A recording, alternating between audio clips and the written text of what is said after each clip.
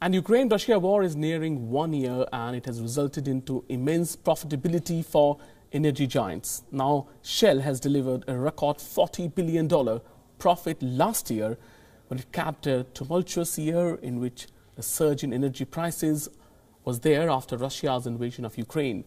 It allowed Shell to hand shareholders unprecedented returns as well. The British company's record earnings, which more than doubled from a year earlier, it mirrored those reported by US rivals earlier this week. They are certain to intensify pressure on governments to further raise taxes on energy sector. Shell also posted record fourth quarter profit of $9.8 billion on the back of a strong recovery in earnings from LNG trading. It beat analyst forecasts for $8 billion profit.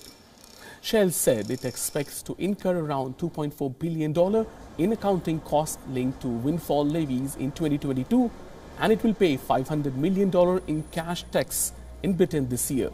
The annual profit of $40 billion, it far exceeded previous record of $31 billion in 2008.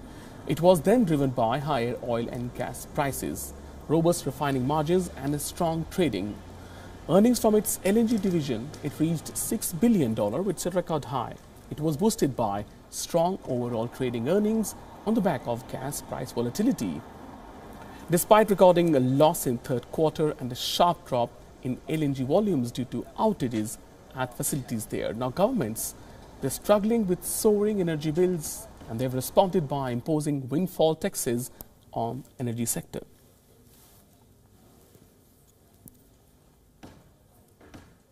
WION now available in your country. Download the app and get all the news on the move.